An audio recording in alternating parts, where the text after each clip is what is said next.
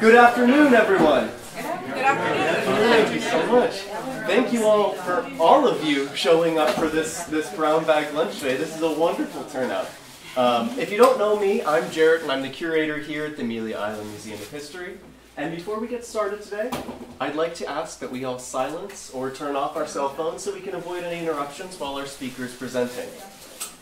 Before we begin, I do have a few quick announcements about upcoming events happening at the museum. Thought you would all like to know. Next week, we have 2 special events to celebrate Black History Month here on Amelia Island. Next Thursday evening, we'll be having a very special guest speaker, Miss Perry Francis, join us to speak about her family story and to offer a matriarchal look at our local history. Mrs. Francis is a descendant of A.L. Lewis, the founder of American Beach, as well as Anna Kingsley. You may also recognize Miss Francis from our introduction video about American Beach downstairs in the exhibits. So please join us next Thursday at 6 p.m. to learn more. And if Thursday doesn't work for you, or one day just isn't enough, you're in luck. Because next Friday, we have our Third on Third lecture presented by Adrian Burke and Ennis Davis of the Community Planning Collaborative out in Jacksonville. They've been working with American Beach residents since early last year to plan the restoration of Evans Rendezvous, a music venue once known as the heartbeat of American Beach.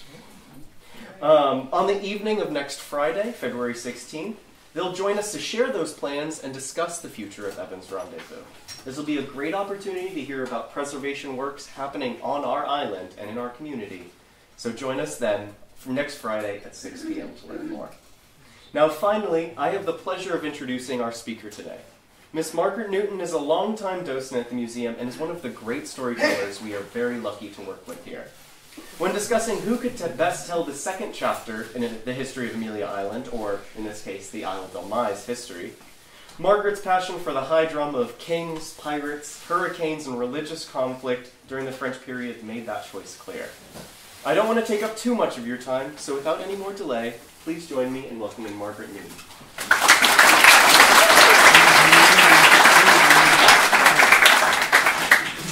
Okay, so back in the day when I had a coach, he would say, all the people that are here want you to do well. So if you see me take a deep breath, know that that is what's being repeated in the back of your mind. And that you're not my competitors. Right? Right, Eileen? That's right. Okay, so we are here to talk about the French period. It was a brief period. Someone mentioned to me earlier today, and can you all hear me? Because I can talk louder, it just gets screechier.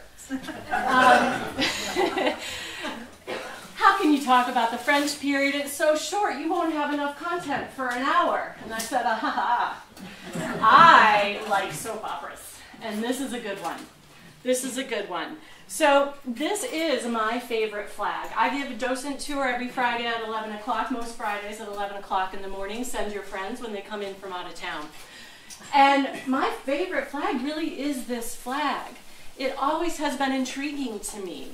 And I think because I'd never heard this story, and this story made me turn into someone who didn't really care much for history because of all the dates, into someone who can't get enough of history. So I am your neighbor. I live here on the island, and I'm just in love with these stories. As we mentioned earlier, as Jarrett mentioned earlier, the reason I really like this story is because where else are you going to get this high drama? It involves royalty, names we all know. It involves religion, Reformation sweeping across Christendom, and I can use the word Christendom, and it doesn't sound weird. Pirates, conquistadors, fights out on the open seas, massacres, surrender, revenge plots, and recounts that have been retold so many times they are now legends, and a lot of them aren't true. And it's lasted for more than 450 years. Where has that happened but our little corner of the world right here in what they refer to as La Floride, not La Florida, La Floride. So, and by the way, I don't speak much French, so you will be able to follow along with the little I know. So that's our talk today. You guys ready? Yeah. Okay. Technology, forward. Excellent. Okay, so So in today's talk, I'm going to get a chance not just to talk about the big massacre. Who's been to a docent tour? You've heard the story about the massacre, right? Okay, not enough, so good thing I am going to tell the story. But I get to dive a little bit deeper than that. I get to talk a little bit about the stage that was set prior to the French coming here. I get to introduce you to the Huguenots a little bit. I get to explain what was in it for Spain at the time. And I also get to connect the dots for the royalty. This is the soap opera part. And key players. And then I get to tell you a really good battle story. We're going to talk a little bit at the end about the facts and the fiction, how lore and legends were created around this story. And then I'll give you some ideas of how to learn some more. So that will fill up our hour. With that, I want you to put on whatever imagination hat you can have. Time travel. I want you to go back in time. When this would have been new technology, this map. This would be a brand new world. And I'm sorry for those of you far away, but this is available at the Library of Congress for free public use. So hop on and you can get it. But this is a map of the new and most exact description of America in the fourth part of the world in 1562. That is 16 generations ago. I know my dad. I can imagine his dad. I can imagine his dad. I gotta go back to Ireland, but I can imagine his dad. And I can imagine, wait, I can't imagine any more dads beyond that. And I'm only 5 generations. We're talking 16 generations ago. That is where we are in time. This world was a world of age of exploration and right on the birthplace of the age of colonization. And colonizing was just beginning. But what was happening here on these open seas was basically piracy everywhere. Because the Spaniards were very good at going out and they were aggressively acquiring wealth, plundering, conquering, insert whatever word you want to use. And as they were doing that, the rest of the powers of Europe wanted in on the game, so they started stealing from Spain. And so you might be called a corsair, a buccaneer, a privateer, or a good old-fashioned pirate. It just depends on who you give your treasure to. Okay. So, again, their cell phones weren't working back then very well. They didn't have good coverage, so the pictures didn't make it to the cloud. Yes, I'm joking. Most of the artwork at the time was artwork based in religion. It wasn't even, the Dutch haven't even gone to their genre paintings yet. There are no paintings of people in the fields, really. If it weren't for cartographers and artists on these expeditions, we would have pretty much no record of that time. So let's do a more modern map that I might have swiped online. But this depicts the Spanish colonial empire in the age of exploration. You could do hours and hours of talk on just this, how they got to this point, but I won't. I just want you to, even from far away, take a look at where my hand is tracing. This is how far Spain would have sailed around the globe to acquire its wealth. And if anyone was had the benefit at all to see the ship that was in our harbor just not too long ago, they were doing it on small vessels like that all over the world.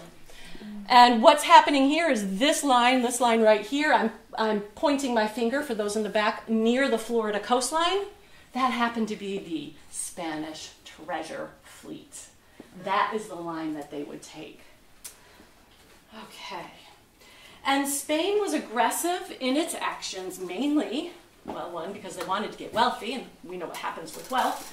But the other reason is they believed that God had intended them to be the masters of the sea, that God had actually created the Gulf Stream, which allowed ships to sail fast from this area over to Spain, because God wanted them to have the Gulf Stream.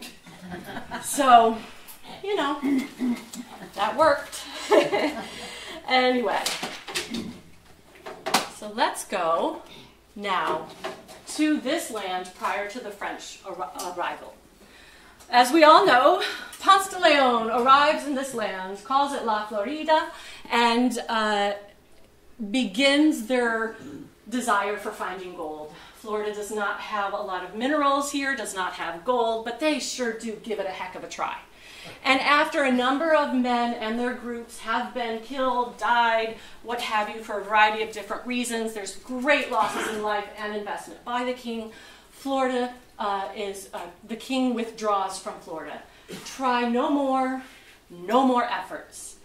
And La Florida at this time would have gone almost as far north as Virginia and almost as far west as Texas. So this is a great amount of land, even though originally Ponce de Leon only thought it was a little island north of the big land, Puerto Rico.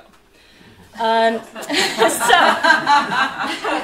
the Timucua are here, and they're like, here come the Europeans, there go the Europeans. And they were quite great fighters, and that was part of the reason that the Spanish didn't survive here. However, this is one little tiny portion of the world. The world, really, especially as it relates to this story, is happening in Europe. And in Europe, we have religious power conflicts, right? So this is a time, this is where I really started to get excited because I love historical fiction. And anything on PBS about Henry VIII and his wives, I'm in. Like, I've seen it. We can talk after if you want to. So religion and politics are intertwined. The indulgences of the kind of leading up to the time period where Martin Luther, we all remember from world history or comparative religions, Martin Luther posts the 95 Theses on the side of a church or on the front door of a church. Big deal. Big deal in Europe. And John Calvin, that's how we refer to him, Jean Calvin, he brings the Reformation to France because he was studying for the priesthood in Paris at this time. He reads Luther. He's on board. He gets basically thrown out of France because France is not like the Netherlands. They're having none of this. This is not Germany. We must get rid of these heretics. So he has followers, however, and they're kind of pushed underground followers.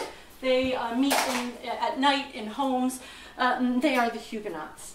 But before we talk about the Huguenots, as you can see right here, this is a familiar face. Because part of that Reformation that's happening in Europe adds a little spicy twist by a power grab by this man. Henry VIII's first wife is a Spanish Catholic, Catherine of Aragon, and he wants to divorce her for a variety of reasons, but mainly because he wants a boy. So, and he wants this hot thing called Anne Boleyn, right? So he wants to divorce Catherine. He can't, the church won't let him. So he uses some of the Reformation, and the Protestants are infiltrating his ears and saying, we can do this on our own. And they pass the Act of Supremacy, and he becomes the head and ruler of the church. That is the Church of England. So I told you we would get into some very soap opera-ish stuff. So this is what's happening in Europe. The Huguenots themselves actually very successful in keeping alive and growing. By 1562, and that's a key year here, 1562, more than 200 million Huguenots are in existence, and they have 2,000 churches. There are many violent civil clashes that break out. You could be attacked at any time, and war is really starting to become a real threat in France. Catherine de' Medici, she is the queen, but not of her own right. She is a queen regent, meaning she is acting on behalf of her son, because her son was put into office. I'm sorry, that sounded very political. Very modern day. He was, what is it called when they're put to the throne? They're crowned. He was crowned. Yeah, what happened? You can educate me later.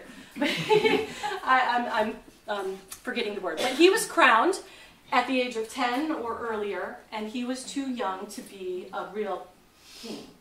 And his mom took care of business. She was kind of a helicopter parent, and she helped him out, even though by the time this happened, he was 13, and he could have made his own decisions, but he deferred to her. She wanted a safe place for her sons to grow up.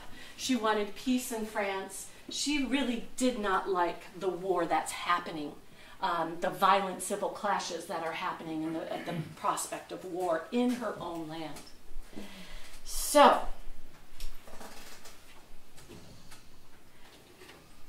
she wants some new ideas. She wants some options. 1562. She has a nobleman named Gaspard de Coligny. He has an idea, and he has her trusted ear. He is trusted by her, a place in her court. He has her ear. So if anybody's read a good historical fiction book or you've seen a good movie, this is the scene where they shut the big dark door. They walk in, it's just he and her. I'm making all this up, but this is fun. And he says, and I wish I could do a French accent, and he says, Your Majesty, I have an idea. What if, treasure fleets, what if we could have us, the Huguenots, he was a Huguenot, serve you? We could go and create a colony in a place that could keep an eye on all of that Spanish treasure. And that treasure could be acquired for the glory of France. It could be a commercial endeavor. And we could resolve the issue of the Huguenots needing a place to escape civil persecution and war. So she said, yeah, sounds good, let's do it. So that is exactly because of these brown lines that are depicted here why they headed over. It really was a commercial endeavor. So, André Ribot, Jean Ribot. Jean Ribot is known for being a great seaman, a voyager, a privateer. I would imagine when he walked into a room, everybody hushed. He probably had a great personality. He certainly is depicted in a lot of imagery as being this great man. And he's a Huguenot. So, of course, he's ideal, right? And so Coligny selects him and appoints René de Laudonnière as second in command. It is a commercial voyage, as I mentioned, and they want to take some of that gold. So they sail out in February of 1562, armed with a flotilla, or an armed flotilla, I should say, and 150 men leave France. They arrive at the Rivière de Mai, River of May, on May 1st.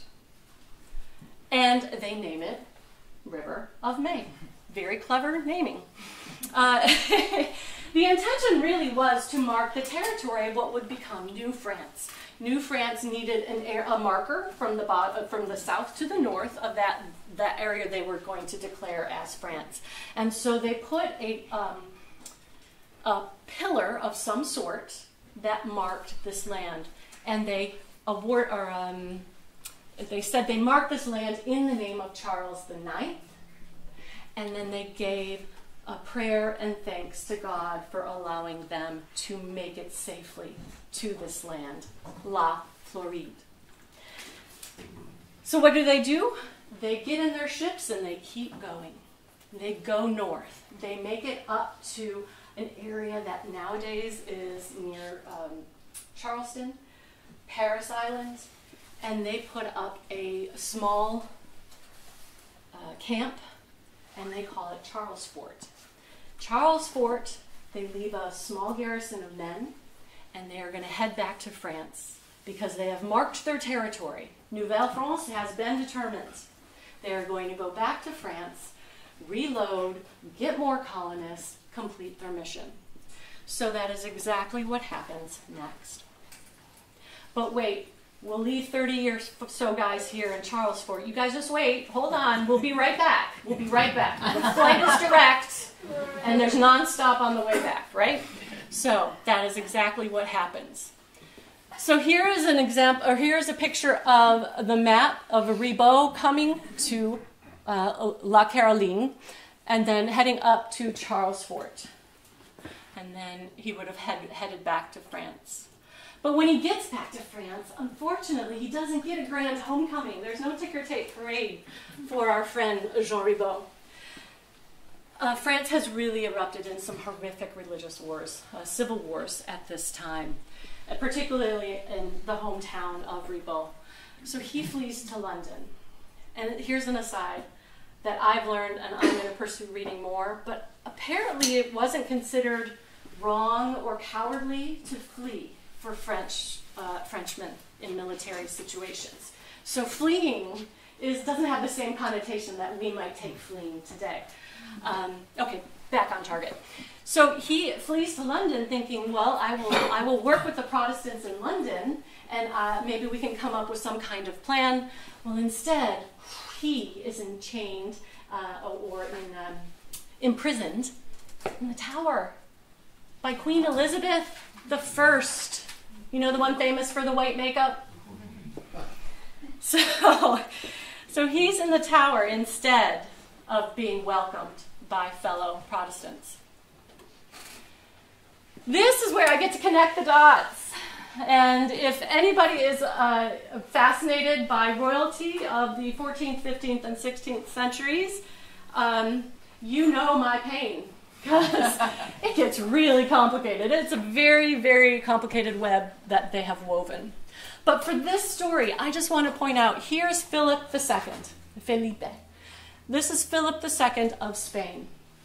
Philip II of Spain is Catholic. His father was the Holy Roman Emperor. Arguably the most powerful king in all of European history, short that of Charlemagne. His son doesn't get the Holy Roman Empire, but he gets all of the other stuff. So, he is devoutly Catholic. He marries Mary. Mary Tudor. Mary Tudor is the daughter of Catherine of Aragon and Henry VIII.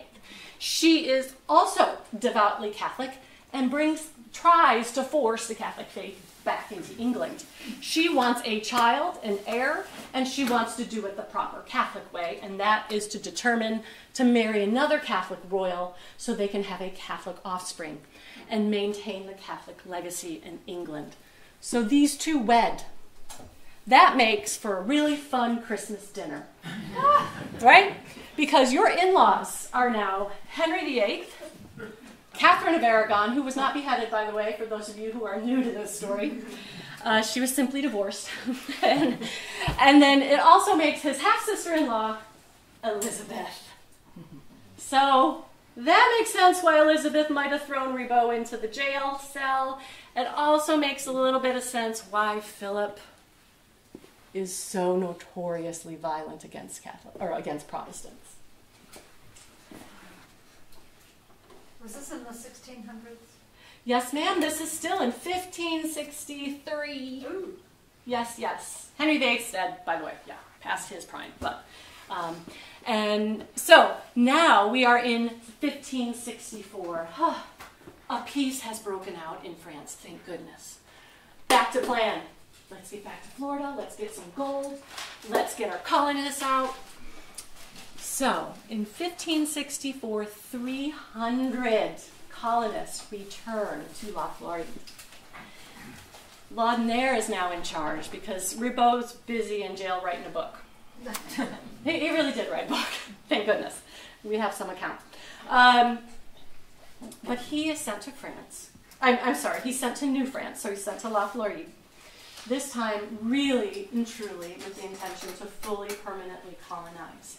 And how do we know that that's their intention? Because the ships were outfitted. They have 3 ships outfitted with munitions, agricultural equipment, livestock, supplies, and women. Oh, come on, they're French. They're French. No, and women, because the families, right? So this kind of blows your mind about the whole Virginia Dare and Jamestown and first child born in North America and blah, blah. I mean, you get 300 French people, including women, on a boat coming to Florida. Someone got pregnant on the way, I'm just saying. So anyway, so they leave in April and they arrive in June. They are greeted by a Timucua leader, and they find, at least Laudonnière says, that they found the post, and it was decorated, and they were celebrated and welcomed by the Timucua. So Fort Caroline begins to be built. They name the land La Caroline in honor of Charles IX. And I have an image here, the artist rendering based on an etching of what building that fort might look like. Hopes are so high. The people like us. It's June, it's still good weather. We're going to build this fort. Life is good. Peace back in France. What could go wrong? Well, the year continues on, and the good luck doesn't hold. Fort Caroline is getting very difficult turns of events, and that meaning they're having difficult with their food sources, of which they preserved. There was some fire. The food sources are scarce. They didn't plant the right foods at the right time. It was very challenging. And the Timucua, the relationships started to break down. And the Timucua were not as supportive as they were in the very beginning. So some of the men decided to take small boats and go down in some of those waterways, because Florida is not rich in minerals, but boy is it rich in waterways. And they go down and they start pirating. Because, you know, what's a hungry guy supposed to do, right? Take from others. So they go down and they start pirating. And Lognaire did not like this. He was a prim and proper leader. Not on my watch. Don't do this kind of thing. But they did it anyway. So after almost a full year of being in Fort Caroline, it had been determined by Lognaire that it is time for us to abandon our fort. We cannot continue to live like this. We will go back to France and figure it out. So as they were getting the ship together and they were about to leave, really got all their suitcases packed and ready to head out, who is on the horizon of the Rivière May? Who's out there? It's on my slide, right? Ribault! Ribault is out there! You can imagine the sound of the trumpets trumpeting as he comes. I see a ship. It's French. Oh, we're saved. So Ribault comes. And Ribault has, he is sailing in a 3-masted, 32-gunned Trinité, La Trinité, propelled by oars. I don't know, I think I've been to her. Oars and a sail and a fleet of 7 ships in total. I mean, come on, that's a way to make an entrance, right? So, Lognaire has spent a year of his life building this fort. These are his men. This is my watch. Who are you, Ribault, coming here to take my job away from me? And Ribault, I'm sure, very dramatically pulled out, but I have sealed orders from the king. I am the leader now.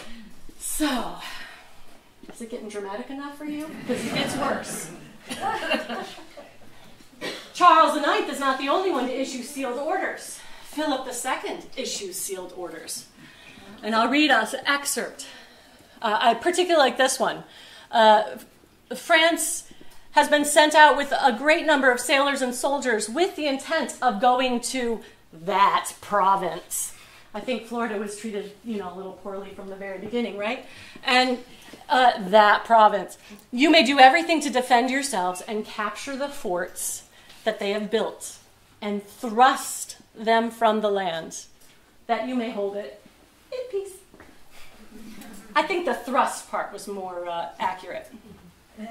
And again, Library of Congress. Thank God for digitization. It's so awesome. You can go on there and you can read original papers. I read the original papers of Henry VIII's divorce. They're all up there. It's amazing. Well, that was in the UK, but similar. Okay, so he gives these orders to a very famous man. If anybody has been to St. Augustine, I know you know of this man. That is Pedro Menendez de Avilés. Admiral Menendez is famous.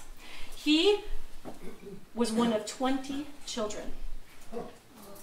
So, he knows how to fight, right? He ran away from home at the age of 14 because he knew even if they divided up the the noble family's wealth, he wasn't going to get much. So he made his way on the sea, right? Remember what I said, everybody's a pirate of some sort or another? That is what his life was as a privateer. he got to know King Philip II because he escorted King Philip II to England to marry Mary I. And so he was the one who was tapped on the shoulder to take care of these French. And he was happy to do it, one, because of being a loyal Catholic himself and having a notorious violent streak himself against Protestants. But he also had lost his son a couple of years earlier, 3 years earlier, in a shipwreck off of the Florida coast. So he had hopes that his son Juan was still alive. So he wanted to get there as soon as possible. And to do it on the King's Nickel, I am in. Let's go. So he had a combined fleet of more than 15 ships and 1,500 men going from Spain to La Florida.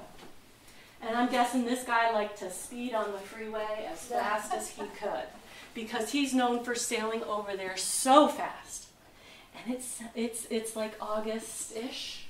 So he's catching some storm winds on this Gulf Stream, and I don't know anything about sailing, but he is able, I do know that he was able to go very, very fast. Maybe a bit too fast.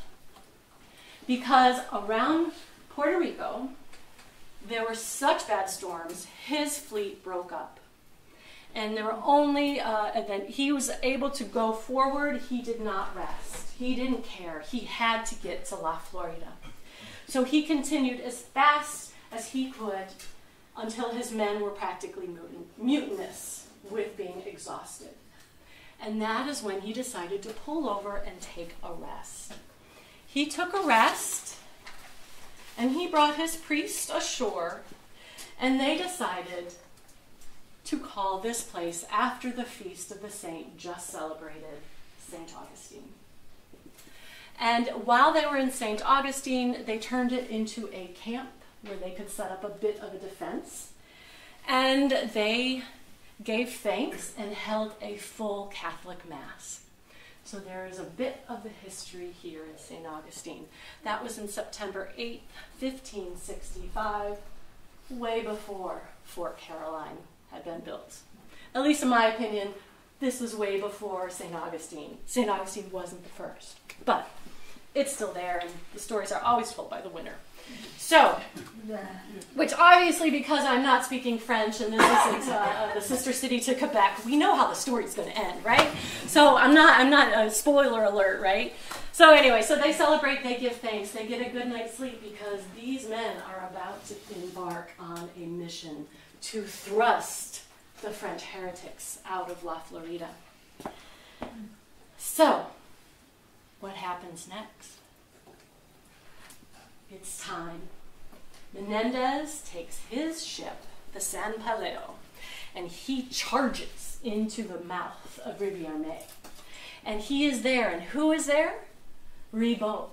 Ribault is unpacking all of the stuff that they brought over. So many of his men are in Fort Caroline at this time.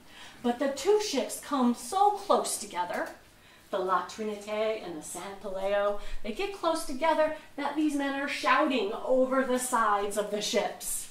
I imagine they're saying some very pleasant, polite things to one another, and they are claiming that this land is here in the name of their kings who have sovereignty over it. And so the Frenchmen, smart as they are, and kind of in the French style, cut the ropes and take off. Okay? Because many of their military forces may be on shore. Maybe the men on the ships are the sailors, not the fighters, not the soldiers. And so they take off. And the San Paleo cannot keep up. So it goes back down south towards St. Augustine, regroup, and figure it out. And because the San Paleo is way too close, according to Laudonnière, to sail into where Fort Caroline is, because of the low tides and things like that. So next time you're at the beach watching the low tide, you have something to think about, right? Imagine that. So it's on, though. It is on. The two have exchanged words. There's been some gunfire. It's ready. We're mounting a fight. You could just imagine Ribault. We got to do something about these guys. The best defense is a good offense, right? We're going to go. We're going to take this. We're going to take this Spanish group, and we are going to just get rid of the threat. We are going to be the victors. And on paper, if you were doing a little fan duel or something like that, on paper, they are the safe bet. They are the safe bet. And why are they the safe bet? Because they have they can outman, outfleet, outcannon the Spanish. In 2 short days, he was able to assemble 200 sailors, 400 soldiers, and 4 ships of the largest ships. So, end of the story, we are all Canadian. I know that's a weird stretch, but you get my point. No, as you see this artist depiction right here, it was September. Yeah, what are we all on the watch for in September? They did not have, what's his name, the meteorologist from CBS? Yeah, they didn't have a meteorologist to say, you might want to hold on, right? And although arguably I'm sure the Temucans probably were laughing watching this all happen, like, oh yeah, they're going to be in trouble. So he heads down, he makes his attack, but fate intervenes. All of the French ships are blown off course. Some men are lucky to have survived this storm. But who knows that the storm has hit, and who knows that the ships have gone by? Menendez, right? The Spanish. Menendez is now on the attack. Oh boy. I don't care that it's raining, gentlemen. Strap on your uniform, get your weaponry, and we're walking to Fort Caroline. There's no roads back then. I don't know if you've tried to walk in any of our state parks. If you've gone off trail, you've had a glimpse. Now do that during a hurricane with 15th century uniform on, you got it. Right? So they walk up here about 40 miles. And what do they find? They find a fort, just like Menendez planned. They find a fort that was woefully under defended. The people who are there are kind of like the farmers and a couple of, those kinds of men and women, and they don't have much to fight with. Laudonnière is there. He is in charge, and he flees.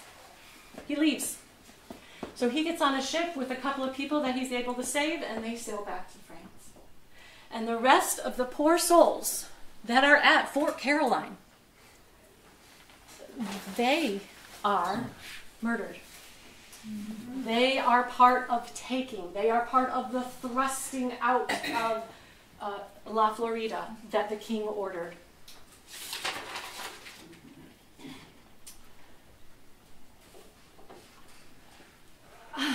I studied Spanish for 3 years in college, and I was pretty good. But the vowel sound in those last 2 words make me sound like a doofus. I cannot get them out of my mouth. So if anyone speaks Spanish, please say this properly for me. Okay. Anyone? Morirá. See, it's not an easy consonant. It's not. Let me say it. Please. El que fuere hereje morirá. You sound like the women I was trying to copy online. And I sounded terrible. So what that means is whoever is a heretic will die. That is Menendez's philosophy. So below the hanging bodies, it is reported that Menendez posts a sign, and it says, I do this not to as Frenchmen, but as to heretics. So it's not because they're from the country of France, which would make an impact on geo-global politics, but because they are heretics. And it also might be his personal description. But as the story gets told, particularly by a really amazing ranger down at the Fort Caroline Memorial, they were just brutally slaughtered. They were hung by trees. They may have been disemboweled. They may have been just brutal, just horrible. So this would have been just a murderous scene. But the Spanish take Fort Caroline. It is the end of the French Fort Caroline. It becomes the Spanish San Mateo, right? So That's not the end of the massacre. That is not the end of the massacre. And my notes are out of order, but that's okay. I can do this from memory. So that's not the end of the massacre, because those men who were shipwrecked, who did survive, they weren't safe, because they shipwrecked down closer to where the Spanish were, down in St. Augustine, and they were trying to get back to Fort Caroline. They were met, or they turned themselves in, depending on the storyteller. They were met by the Spanish, and the Spanish, again, depending on the storyteller, offered them an exchange. The exchange is, you give us all of your goods on board, you give us your cannons, and we will escort you back to Fort Caroline, not telling them that Fort Caroline had been sacked. Mm-hmm. And so they agreed, and they are tied 2 by 2 with ropes behind their hands, led behind a dune to wait for their passenger ship to go back to Fort Caroline, and they instead are met by the blade. And they are slaughtered one at a time back behind this dune. So, according to Pedro Menendez, to his letters back to King Philip II, I did no such thing. So it just depends on whose version you hear and you tell. But this area, if you look at a map, or if you drive down to Daytona Beach, or if you find yourself going to, for me, a high school track meet, you may be competing against a school named Matanzas High School, Matanzas Bay. And Matanzas is Spanish for slaughter, right, ma'am? Is it slaughter or massacre? Massacre. Slaughter. Still to this day. So I think that's kind of telling of what happens there. So adding to the drama of this story, when Ribot was captured and was about to be executed, he was asked, do you now accept the one true faith? And Ribot says no, proclaiming himself a Lutheran and reciting a psalm as he was executed. Makes for a good story. We don't have cell phone video. Oh, French. There must be revenge, right? Because they did have survivors. There were some survivors. The survivors of Fort Caroline's attack and the attacks that happened down in the Matanzas Inlet area, that kind of area. If you were Catholic, or if you had a skill set that Menendez needed in his newly being built Fort Caroline,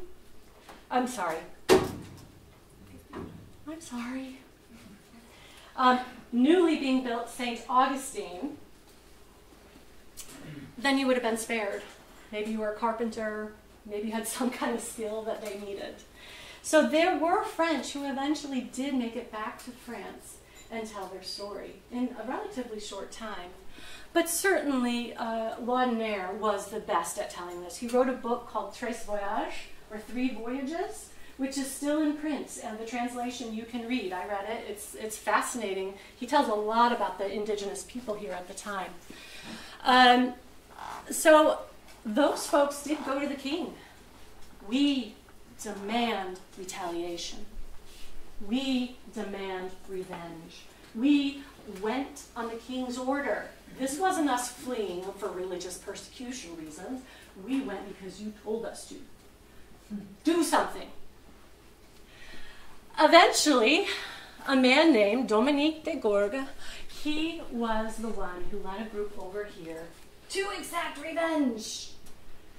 Now, it's been 3 years. Fort Caroline isn't really helpful because St. Augustine's a good 40 miles away. That's a long way, even as a kind of a satellite protection. It's a long way. So they're busy building St. Augustine up and all of the history there. But according to de Gourgues, he comes here. He encounters 200 men. He kills them all, and he takes the fort back to proclaim victory for France. When in actuality, there probably were just a few men in there, and they probably ran away before they ever were attacked, because they would have seen them coming. But this was, the fort did end up getting rebuilt, only to be abandoned in '69, and France would never again challenge Spain in North America. they decided to go, I'm thinking, as far away from the massacre as they could get, because Quebec was founded in 1608-ish, as a colony in its earliest period. So they went way on the other end of the spectrum. So, this is when I get to talk about storytelling. And as a docent here at the museum, I often have so many questions as to, well, how did this story even come into existence? Especially things from a time period where we don't have a lot of documentation. We certainly don't have photography. So, what I'd like to do is have you imagine, again, put on that time travel cap and imagine this being recited to you by a Frenchman who survived Fort Caroline. And this is the poem. Whoever wishes to go to Florida, let him go where I have been and return dry and arid and worn out by rot. For the only good I have brought back is a silvery stick in my hand. But I am safe. I am not defeated. It's time to eat. I die of hunger. Because remember, they were starving to death before Ribault came with his masted ship. And I am sure it is what a literature teacher would say, a metaphor. On the opposite side of the spectrum, let's go to the winning team. The winning team is celebrating Pedro Menendez a lot. This is from a popular author of the time. His name is Dominique. Oh, I'm sorry, that's the board. Wrong notes. This is La Feliz Victoria, and this is written by a Spanish author of that time, Bartolomé Flores, and this title alone is exhausting. A newly composed work which recounts the happy victory that God in his infinite goodness and mercy was pleased to give the illustrious Senor Pedro Menendez. So that is how the Spanish popular culture is interpreting what's happening. And so it reads, and to give better notice, I wish to recount the beauty, the loveliness and grandeur of this fertile paradise, its people and nature. It is a new world filled with delights, fresh breezes, and a varied painterly scenes, graced with fields and flowers and birds of 1,000 kind. Yeah, he didn't mention the mosquitoes. Those were the birds. Exactly. All right, so let's talk about the mysteries that endure. Oh, did I fast forward too fast? Okay, never mind. Before we talk about the mysteries, keep you all in suspense, let's talk about the images that I have been using and that are often used in sometimes not in true context. I didn't talk about this first because I didn't want to take any polish off of the drama apple. But the images were created, and as a former commercial photographer, they were created to sell, right? There are things you can do to make it not look real in order to make it sell to a broader audience. And that's what happened here. So we have one of the survivors, Lemoyne, was back in France, and he did have some work that he created as an artist, as a part of the history note takers, and he died unexpectedly and was unable to finish his work. So his wife sold the licensing rights, or whatever variation of that situation would have been in those times, to the equivalent of what nowadays we would call a publishing house, a man named Debray. So he was able to imagine like a printing press back in those days, and forgive me if you already know what etchings are, but the etching would be done on these big metal tablets, rubbed with ink, smush, and you make a print, right? So he could make lots of prints, create beautiful books that would be bound and that would be sold in bookstores. And there are a few of these original books floating around out there in auction houses. They're very, very valuable. But they say, if you read de Laudonniere's description of the Timucuan, and you look at the images, particularly that of the women look a little bit more like Venus, and some of the Greek and Romanesque paintings, maybe more reminiscent of those styles of art than the intensely athletic, skilled, fast open water swimmers as fast as a man. Laudonniere went in great description of how strong the women were. He was very impressed by this. And here they just look so curvaceous in these images. So we know why. And also, the alligator, can you see the size of this alligator? This alligator is bigger than a dragon. So, yeah, I bet it sold. I bet it sold. So there is controversy behind these, and then of course if you talk about the cultural implications that these drawings and images might have against indigenous people in all different places in the world, there are controversies involved here, of course. But they are also historically significant because that's the only record we have. It's my understanding from listening to an archaeologist here in North Florida talk, there aren't drawings that we have from the Timucuan people, and we just don't have the documentation. So that is why these are still included. Now, they are often taken even further artistic license with them, so if you do your own little research online, you start looking around, keep in mind the background behind these etchings. Now for the mysteries. The mystery is, where was this fort? We don't know. The real and true answer is, we don't know. There have been, and as a docent here, man, I have tried. I have gone down so many rabbit holes trying to figure out who do I believe with this story. There's even been some talk about it having been somewhere in Georgia. But there is a university here in Florida, I don't remember the name, which one did it, but they did an extensive study based on the primary documentation, and they are quite confident it's very close to where the memorial site is now. But the reality is water always wins the game, and it has moved that land in ways that we will never know what landmarks they were pointing to, because the landmark is now gone. It's over 450 years ago, right? 16 generations, 8 grandpas. It's a long time. But what we do know is we know that La Trinité existed. Why? Because in 2016, a treasure hunting ship went looking along that treasure fleet line. And lo and behold, yeah, I said that in context, they found a ship. They found a ship, and that is La Trinité.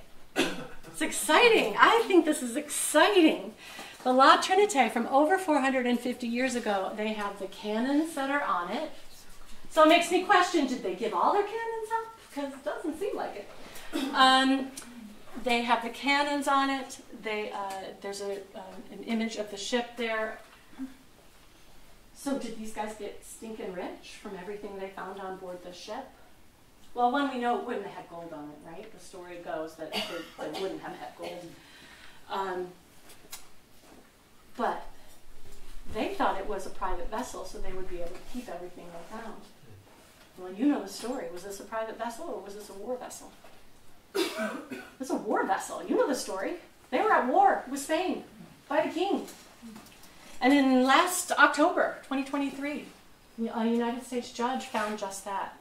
And one of the attorneys had a good, said, in quotes, in an article I read about it, when Captain Ribault arrived, France had commanding military strength in Florida. More ships, more soldiers, more cannons than the Spanish.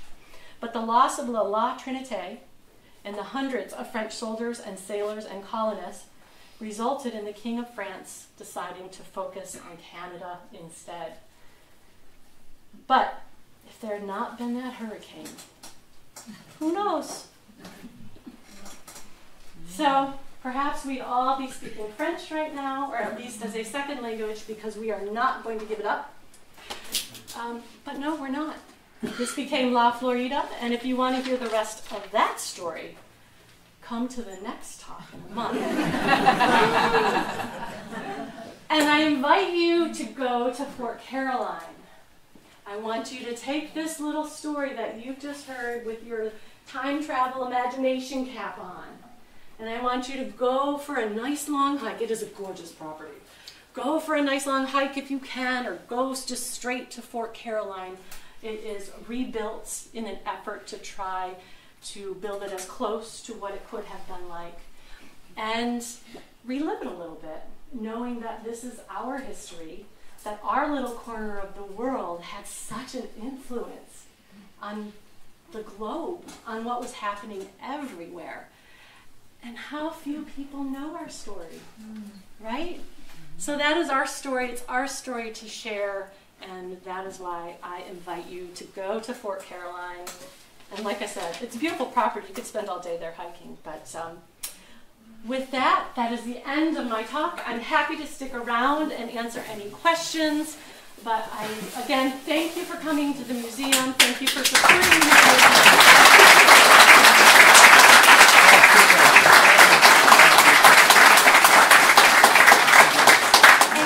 That was great.